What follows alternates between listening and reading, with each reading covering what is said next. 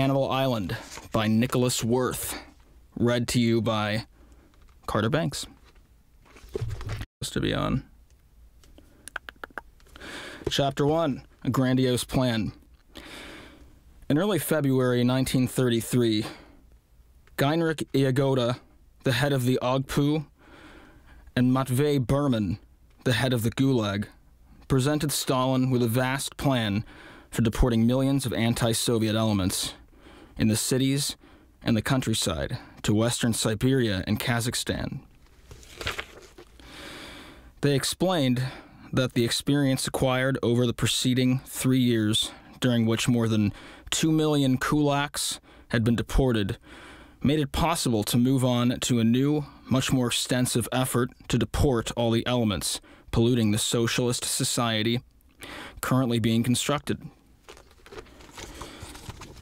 In 1933 and 34, 1 million elements were to be settled in western Siberia, as many in Kazakhstan. 6 categories were targeted. 1. Kulaks, who had not yet been dekulakized in the course of the preceding years. 2. Peasants, including those who had joined the kolkhozes, who were sabotaging the state's procurement plans and other politico-economic campaigns undertaken by the state. Kulaks, who are hiding in the firms and workplaces or escaping from the countryside. 4. Individuals expelled in the context of cleaning up the USSR's western frontiers. 5. Urban elements refusing to leave cities in the context of passportization. And 6. Individuals whom the courts and the Ogpu special jurisdictions had sentenced to terms of less than 5 years, with the exception of elements particularly dangerous from a social standpoint of view. All these elements, deported as labor colonists, a new label, would have the same status as the kulaks, deported in 1930 to 1931. Labeled special settlers, they would be deprived of their civil rights, put under house arrest in a labor village, and put to special and specially harsh use within the economic state structures responsible for exploiting the timber, mining, and agricultural resources of the Soviet Far East. According to Heinrich Iagoda's plan, 75% of the labor colonists, that is, about 1.5 million people, were to work on farms and in the forests within 2 years. They were supposed to have freed the state from any expense for their support and begun producing merchandise that would allow the state to recover the expenses incurred in the operation of deportation and settlement of the contingents. The rest of the some 500,000 people were to work in the sectors of fishing, crafts, mining, while at the same time conducting a small side operation in order to feed themselves. To ensure the success of this deportation colonization, which was intended to bring into production at least 1 million hectares of virgin land, 1,000 labor villages at the rate of 1 village for every 2,000 elements, or about 500 families, would be built. Each village would consist of 100 living units of 650 square feet each, sheltering 20 people, each deportee thus being allotted 27 square feet of living space. During the first year, baths, an infirmary, a hygienic station for removing lice and other parasites, stables, a garage for machinery were to be constructed. During the second year, a school, a cafeteria, a reading room, a store, and so on. For the construction of these labor villages, the managers of the Ogpu and the Gulag estimated that they would need 3,385,000 cubic meters of wood, 10,288 metric tons of iron and sheet metal, 6,929 metric tons of nails, 2,591 square meters of glass, and other materials. These labor villages, which differed only in name from special villages, to which dekulakized persons had been sent over the preceding 3 years, were to be administered by a Chekist commander with very broad powers. Some 3,250 of these Chekist commanders and assistants were to be recruited, along with 5,700 militiamen, 1,000 technicians, 500 agronomists, and 470 physicians and healthcare officers. The whole administrative, police, and economic management of the labor villages would be the exclusive responsibility of main managerial office especially created to run the labor villages.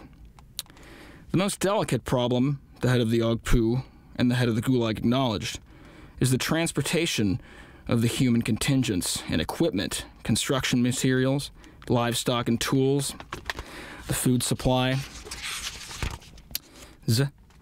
authorized to ensure the contingent's survival from the point where the rail lines or waterways end to the places assigned for the contingents, residence, and the economic implementation.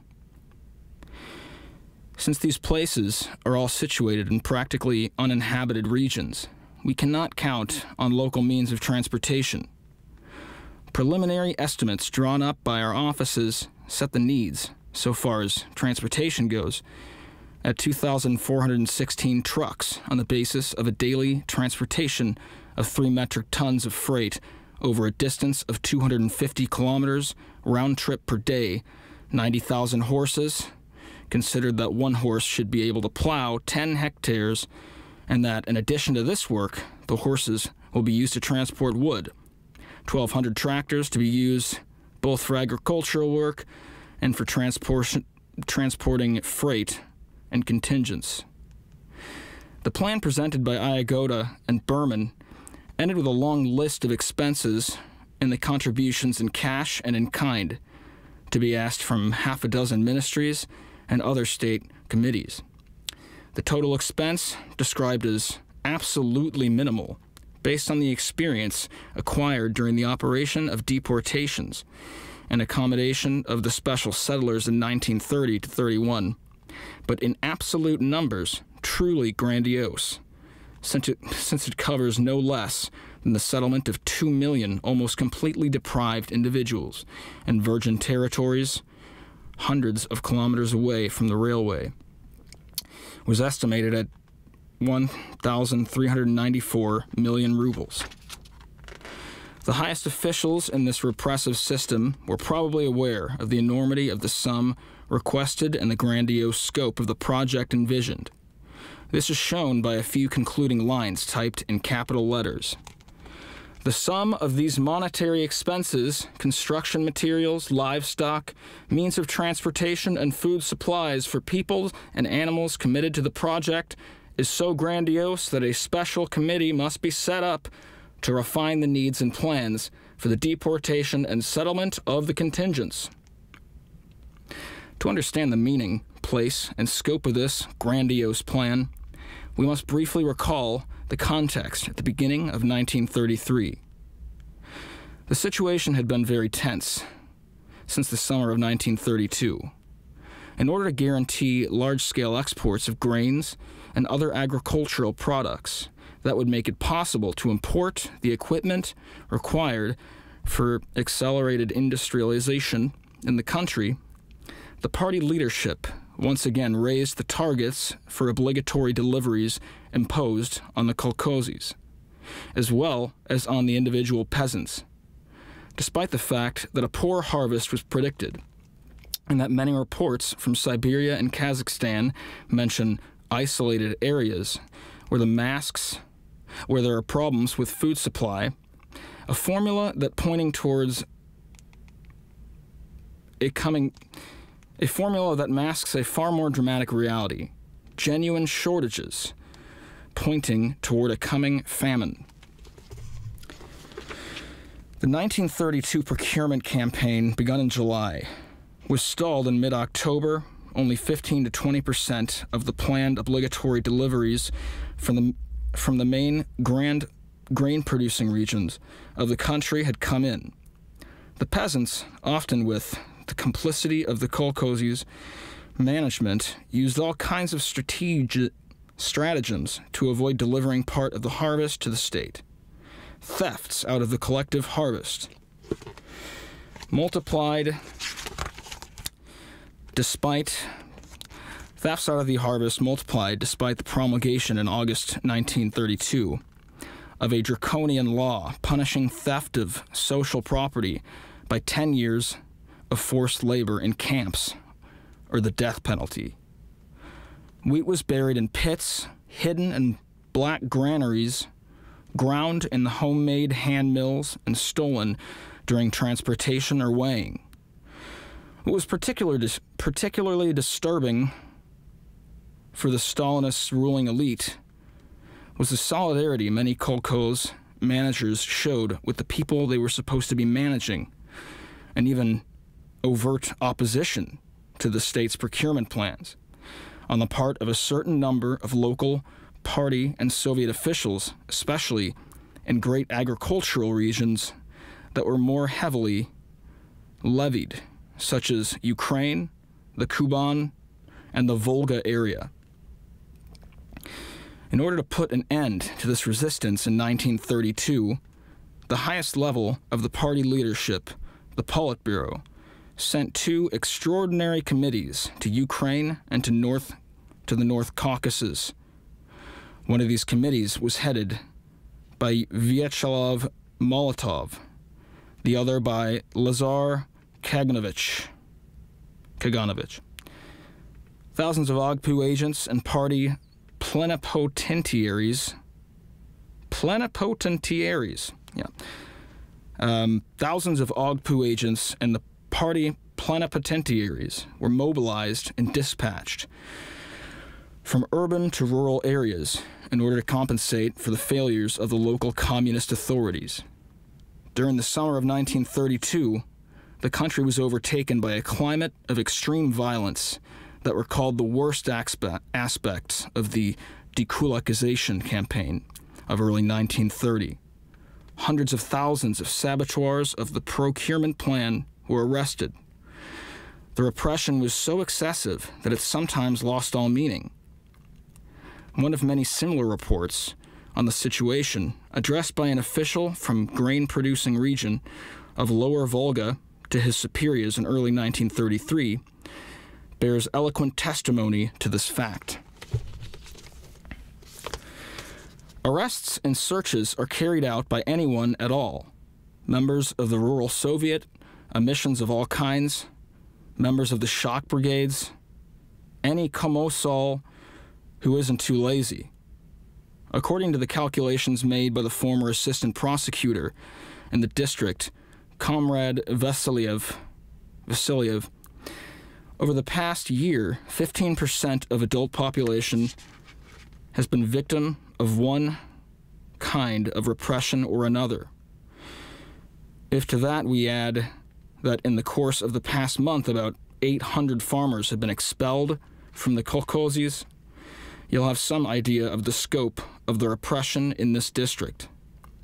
If we exclude cases in which repression is justified, it has to be said that the efficacy of the repressive measures is constantly diminishing, since when they go beyond a certain threshold, it becomes difficult to carry them out. Yesterday, I met a large number of kolkhozians who had been expelled from the kolkhoz at the beginning of February, and then taken back at the end of the month. Expelling people from the kolkhoz no longer has any effect. It's almost the same with criminal prosecutions. In February, more than 4,000 persons were convicted in the district. All the prisons are jamming full. The Bolshevo prison is holding 5 times as many people as it was planned for, and at Elan, the district prison is currently holding 610 people. Over the past month, the Bolshevo prison returned to Ilan 78 convicts, for 48 of whom were under the age of 10. 21 were immediately released. What effect on the population can be produced by our extremely repressive laws and judges when we know that at the prosecution's suggestion, 120 persons sentenced to 2 years and more imprisonment for sabotaging the procurement campaign have had to be set free because of overcrowding of the prisons and have gone home. To close my remark on this method, the only one in use here, the method of force, a few words about the individual peasants with regards to whom everything is done to discourage them from sowing and producing. The individual peasant has an enemy.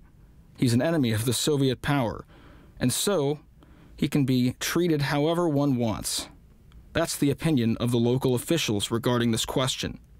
The following example shows how terrorized the individual peasants are.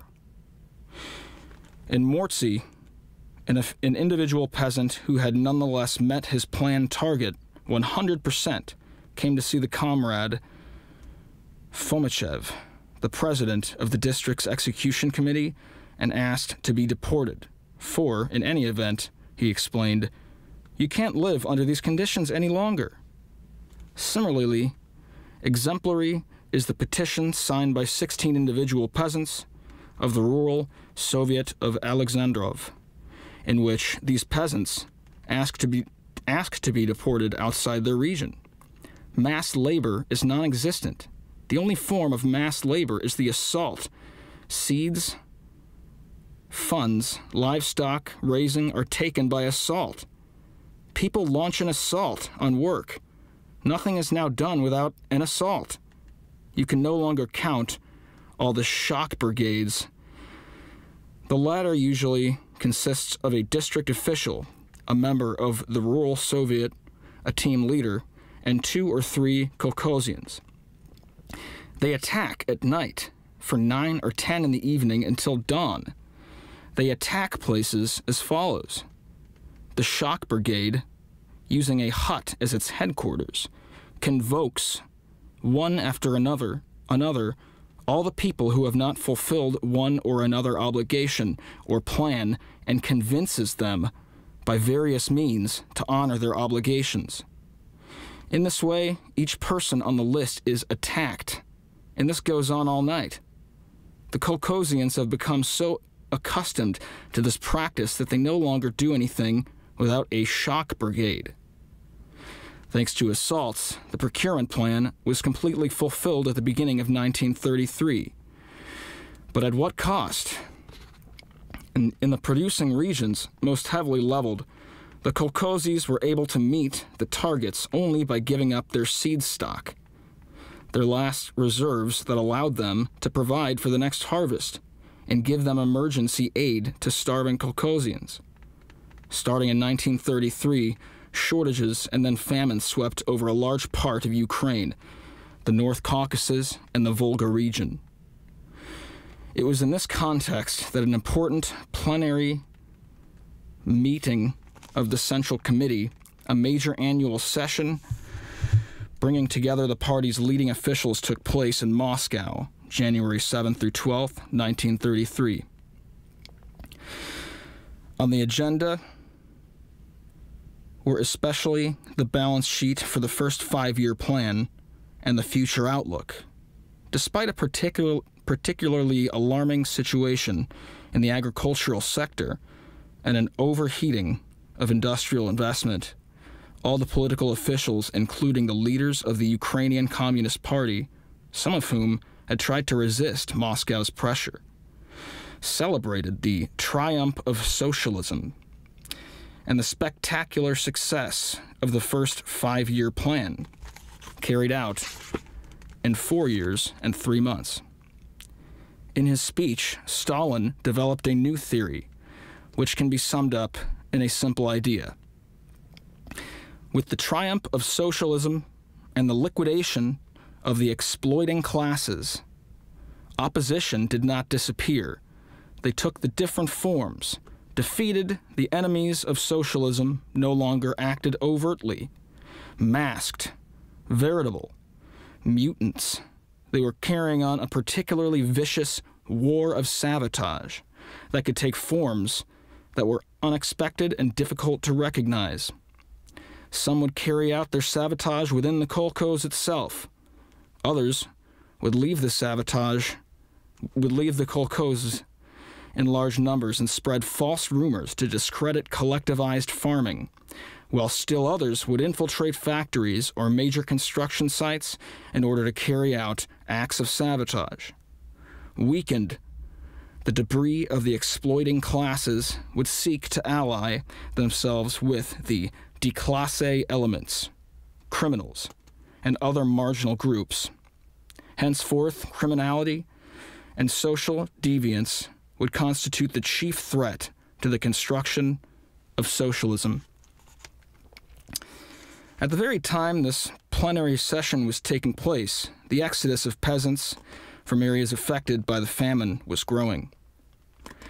The Ogpu's regional directors were certain that all these departures were carefully organized by counter-revolutionary organizations. In 1 week, our services have arrested 500 hardened agitators who were urging the peasants to leave, wrote Vyacheslav Boletsky, the head of the Ukraine's political police, to Heinrich Yagoda. On January 22nd, Stalin composed, in the name of the party's Central Committee and the government, a secret directive ordering that an end be put to the massive exodus of peasants fleeing Ukraine and the North Caucasus on the pretext of going to look for bread. The Central Committee and the Council of the People's Commissaries, Stalin wrote, has proof that this exodus from Ukraine was organized by enemies of the Soviet power, by socialist revolutionaries and the Polish agents for propaganda purposes in order to discredit, through the intermediary of peasants, feeling toward regions of the USSR, North Ukraine, the Kolkhozian system in particular, and the Soviet system in general. The same day, Yagoda sent the Ogpu's regional directors a circular ordering that special patrols be set up, especially in railway stations and on highways, to intercept all runaways coming from Ukraine and the North Caucasus. After filtering the intercepted individuals, the kulak and the counter-revolutionary elements, individuals propagated counter-revolutionary rumors regarding alleged food shortages, and all those who refused to return home would be arrested and deported to labor villages, or, for the most hardened among them, dispatched to a camp. The other runaways would be sent home, a measure that condemned them to certain death in villages that were suffering from famine and had been left entirely to their fate, without the slightest aid in securing food. As early as the following day, January 23rd, the operation seeking to prevent starving people from fleeing and from spreading news about famine, denied by the authorities, was completely by directives suspending the sale of train tickets to peasants. In the course of the last week of January, some 25,000 refugees were arrested. A report drawn up 2 months after the operation began mentioned more than 225,000 persons apprehended.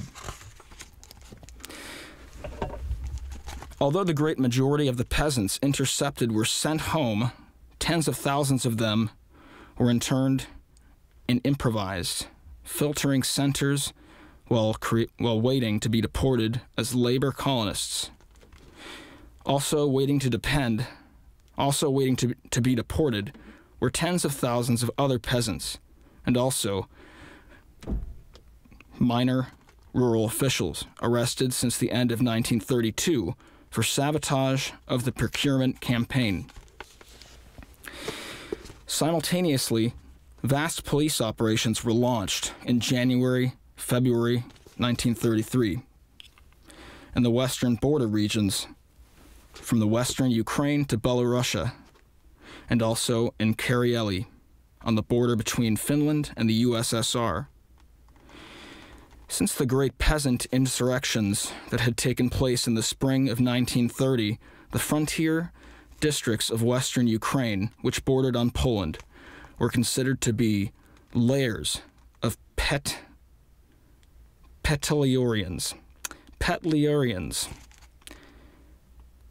In the pay of the Polish government, Stalin's obsession with the Polish enemy was permanent, as it's shown, for example, by his directive of January 22, 1933, cited above. In a few weeks, the Ogpu arrested in the borderland of western Ukraine some 9,500 persons, most of them peasants described as kulaks, and accused of belonging to the Petliurian Polish insurrectional organizations. Similar operations led to the arrest of 3,500 persons in the border districts of Belarusia. Finally, more than 2,000 persons, against most of them peasants, were arrested in Karelia on the pretext that they belonged to insurrectional cells set up by the Finnish General Staff. For the head of the Ogpu, the operations launched in early 1933 obviously constituted only the first stage of a broad cleansing of the western borderlands, which explains the inclusion of the contingent of individuals expelled in the framework of cleansing the USSR's western frontiers as one of the 6 categories targeted by the major deportation plan of February 1933.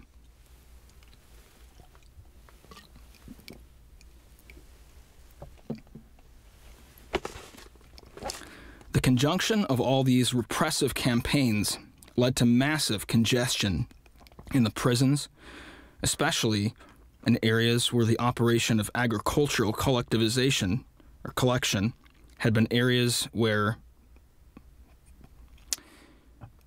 the conjunction of all these repressive campaigns led to massive congestion in the prisons, especially in areas where the operation of agricultural collection had been the harshest: Ukraine, the North Caucasus, along the Volga, and in the Black Earth.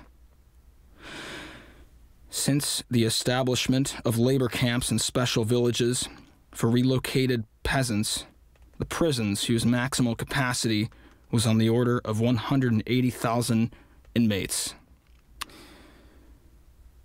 commonly took in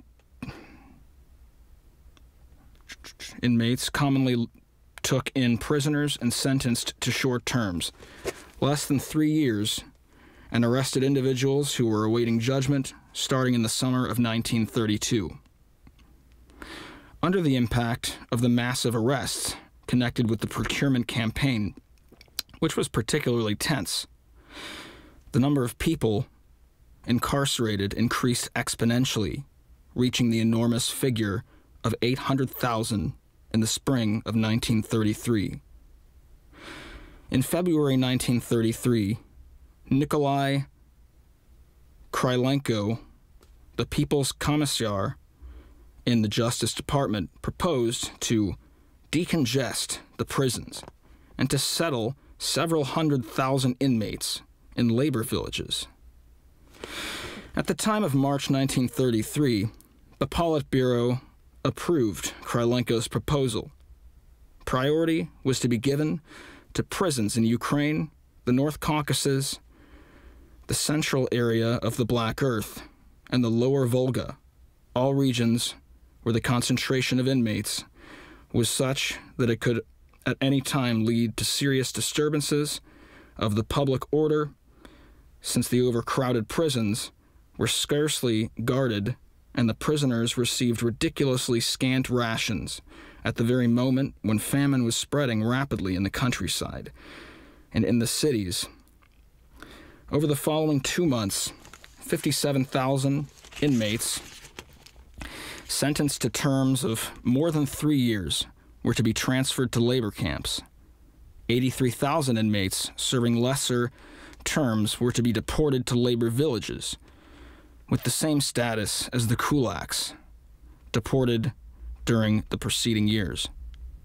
In reality, these transfers represented only the first stage of a larger process that was to expand considerably in the course of 1933.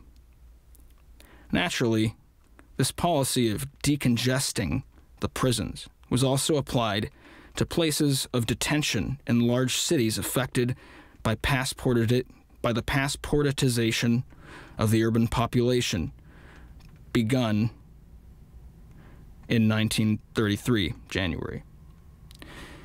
In connection with this policy, hundreds of thousands of undesirable elements were driven out of the cities, and many of them were deported to labor villages. The passportization of the urban population, a bureaucratic and police operation of unexampled breadth. In a little more than a year, no less than 27 million city dwellers received a passport, which was to replace all other attestations of identity previously delivered by the most diverse authorities. Had several objectives. The first objective was to control migratory movements and to limit the immense rural exodus triggered by the forced collectivization of the countryside. The massive influx into the cities of millions of peasants fleeing the second serfdom threatened the whole system of rationing for the urban population that had been laboriously set up since 1929. At the beginning of 1930, some 26 million city dwellers had a claim on these rations. By the end of 1930, the number of the claimants rose to almost 40 million. The second objective was to better identify individuals to establish with exactitude their social position in a society where up to that point there had been no standardized document of identity. The use of an interior passport having been rejected in 1917 as one of the most odious legacies of the Tsarist regime.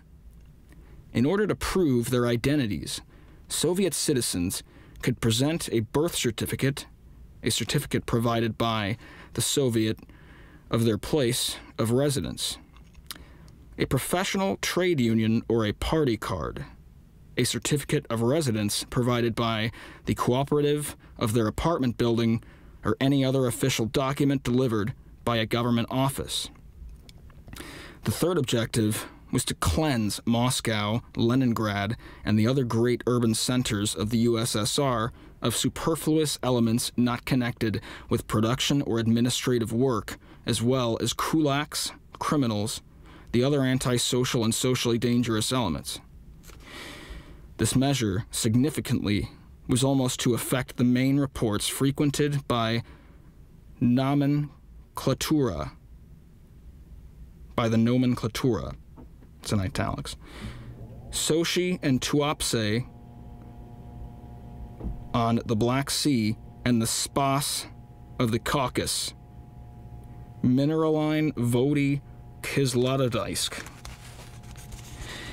The passport, Iagoda emphasized, is the first and chief line of social defense against criminals and socially harmful elements.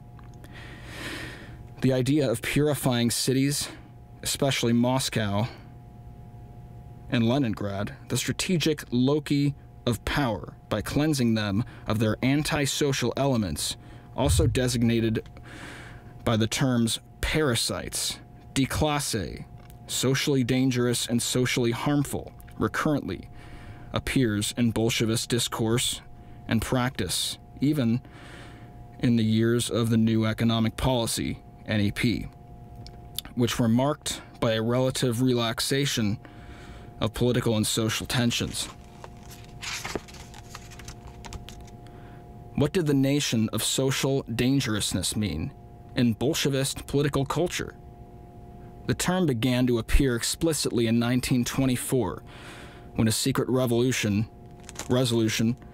passed on March 24th of that year by the Soviet state's highest authority, the Central Executive Committee of the USSR, authorized a special jurisdiction, the Ogpu's Special Conference, to ban, exile, expel outside the country, or put in a concentration camp for a maximum term of 3 years any socially dangerous individual.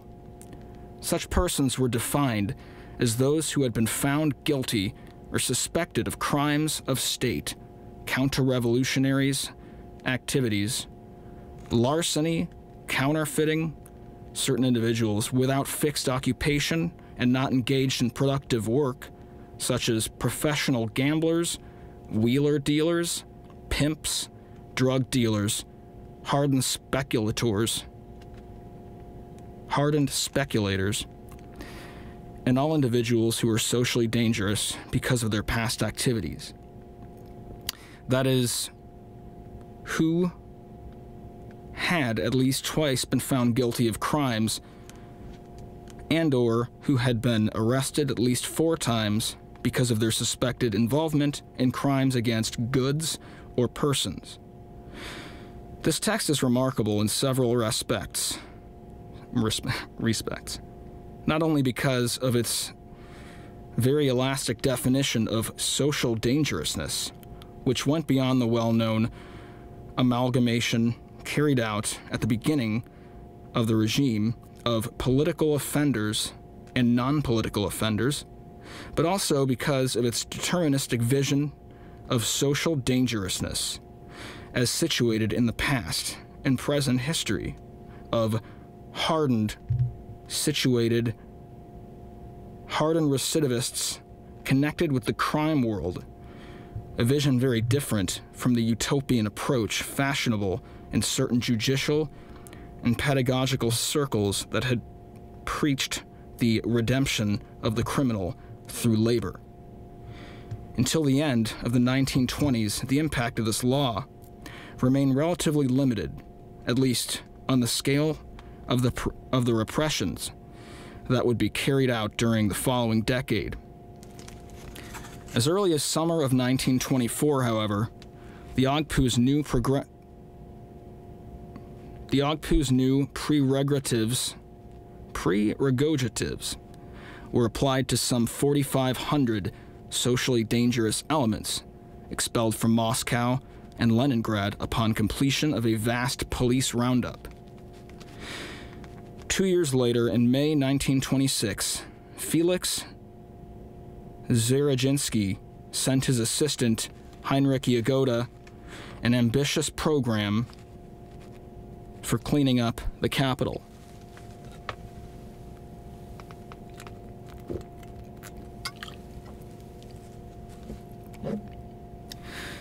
It is necessary to cleanse Moscow of its parasitical elements.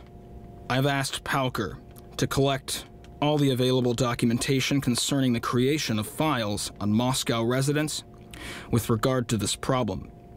For the moment, I haven't received anything from him. Don't you think that within the Ogpu, a special colonization department should be created, financed by special fund drawn from confiscations? The parasitical and socially dangerous elements in our cities, including their families, have to be used to populate the country's inhospitable areas, in accord with a plan prepared beforehand by the government. We must at all costs cleanse our cities of the hundreds of thousands of parasites that are flourishing there and eating us alive. The Ogpu must grapple with this problem with the greatest energy.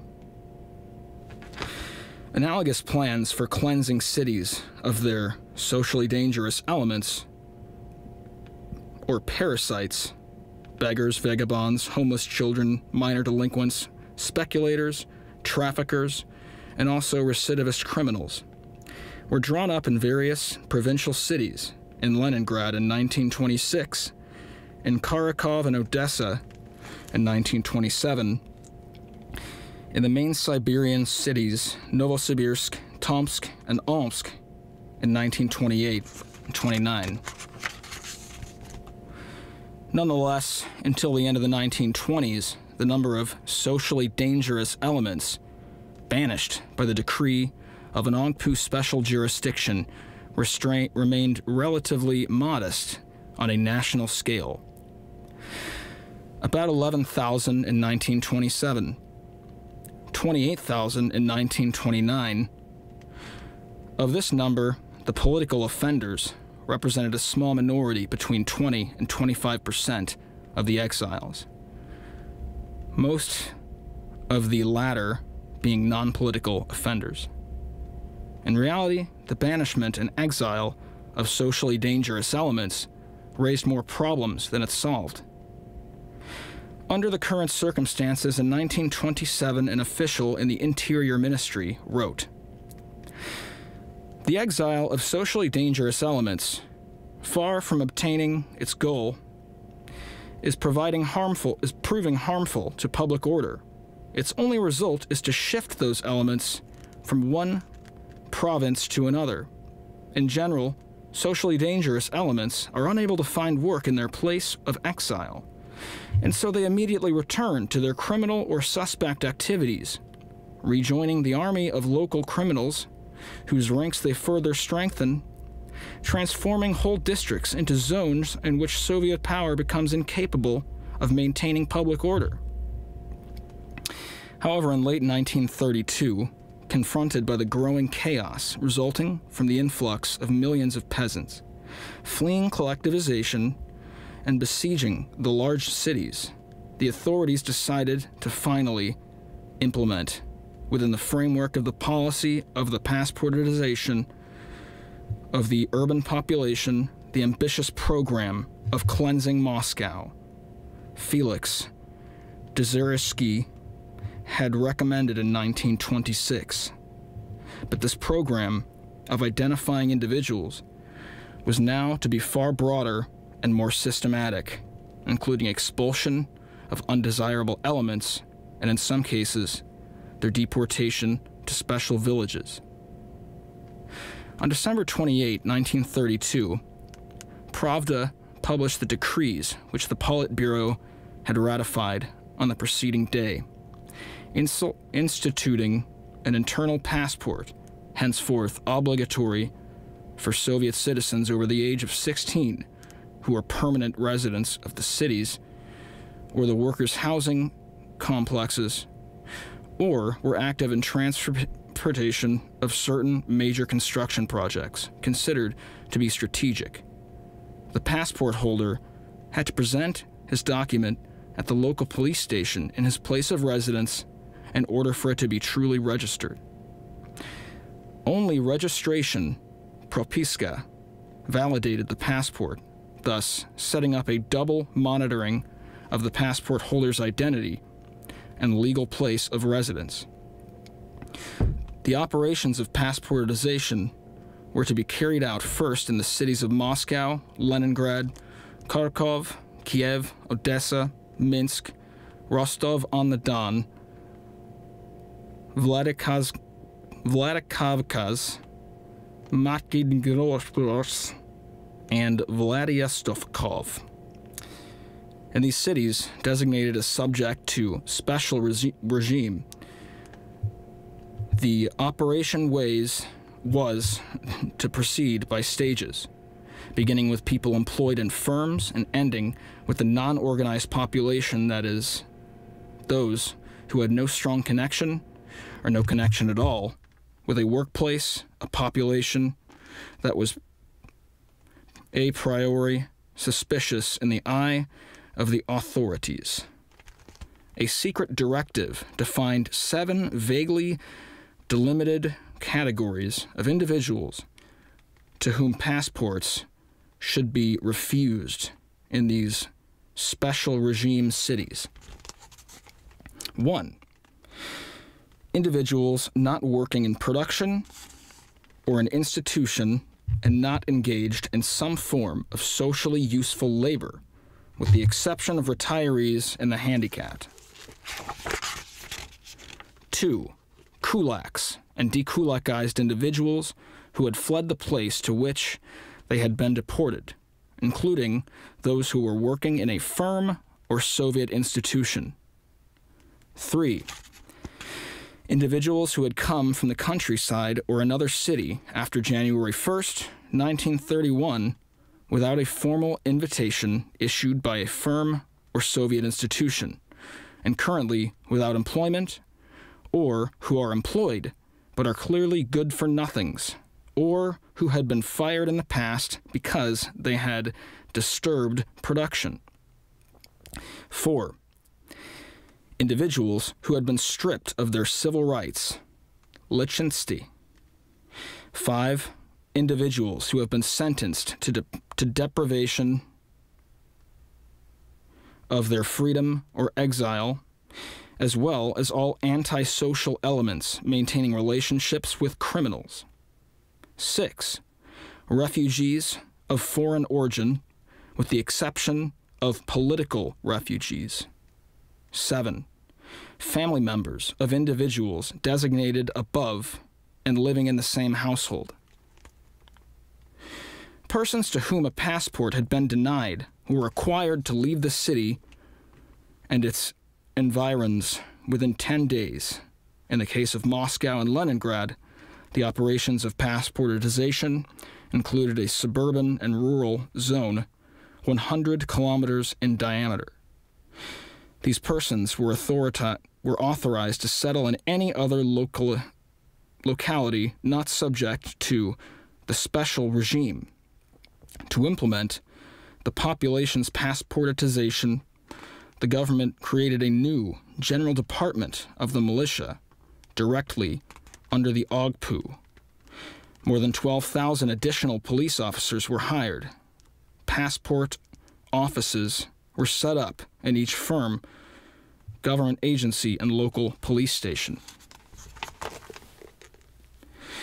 As might be imagined, the issuance of passports gave a rise to countless abuses and irregularities, given the vagueness of the definition of the categories of people considered undesirable. During the first 2 months of the passportization campaign, March to April 1933, 70,000 persons who had applied for a passport were refused and had to leave Moscow. In Leningrad, more than 73,000 refusals were registered. As one Ogpu official, G. Prokofiev, the head of the militia, noted, this left unresolved the problem of the enormous number of déclassés and socially dangerous elements living illegally in Moscow and Leningrad, and polluting these cities. When the passportization operation was announced, these individuals, knowing perfectly well that they would not be issued a passport, did not spontaneously present themselves in the passport offices and instead hid in attics, sheds, cellars, gardens, etc. In order to capture and immediately and permanently expel all these individuals, the passport office's special militias operating under the aegis of the inspector of the relevant sector checked the lists kept by concierges and building superintendents, make the rounds of the barracks for seasonal workers, places where unsavory elements hang out, illegal overnight shelters, attics, cellars, and conduct roundups in train stations, markets, bazaars, and other populous places in order to extirpate the déclassé elements, beggars, and thieves. Thanks to these operational steps, Prokofiev concludes 85,937 individuals living in Moscow without a passport, along with 4,776 individuals living in Leningrad without a passport, had been arrested and sent to camp or deported to a special labor village between March and July 1933. Individuals arrested without a passport were subject to a particularly summary administrative procedure. Within 48 hours, the sector inspector sent a list of the persons arrested to a special police committee called Pasportenia Troika, whose sole task was to deal with in an extrajudicial manner with matters connected with passportization. These committees were authorized to sentence offenders without having to summon those who had violated passport laws to several kinds of penalties: immediate expulsion, with a prohibition on residing in 30 cities, deportation to a special village where they would be under house arrest, or being sent to a labor camp for a maximum term of 3 years. These penalties were effective immediately and could not be appealed. In reality, many of the people arrested during the police roundups did not even go through these summary procedures and were directly deported after a short stay in a transit prison.